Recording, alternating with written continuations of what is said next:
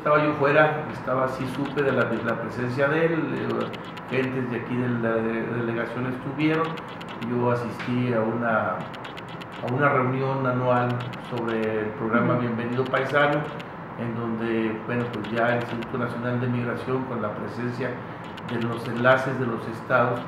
estamos organizándonos con la finalidad de estar preparados con el próximo programa de Bienvenido Paisano, que se da en lo que es julio y agosto, y en ese sentido no me tocó la oportunidad de escuchar. Él señaló dos puntos. Uno de ellos es precisamente el aprovechar la situación de los migrantes para una comercialización de la persona, y segundo, atender los intereses de los estadounidenses, donde México serían más que un apéndice de Estados Unidos para poder cumplir con esos propósitos. Bueno, nosotros las indicaciones fuertes que se tiene del comisionado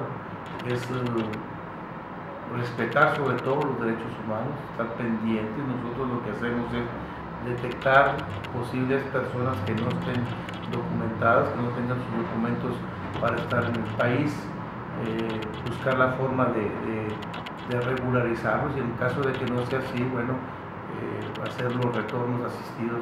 a su lugar de origen. Y en ese sentido somos muy respetuosos de los derechos humanos. Sí sabemos la presencia, el tránsito que existe fuerte de migrantes hacia los Estados Unidos, pero la verdad es que nosotros hacemos el trabajo que nos marca la legislación, en el sentido de presentar a aquellas personas que no cuentan con su documentación, pero en ningún momento son delincuentes, en ningún momento el hecho de que no tengan su documentación sea un motivo para un maltrato.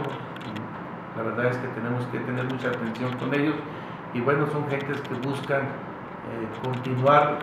el tránsito hacia otro país o buscar algunas opciones de vida, y en ese sentido lo único que hacemos es garantizar que ellos cumplan con su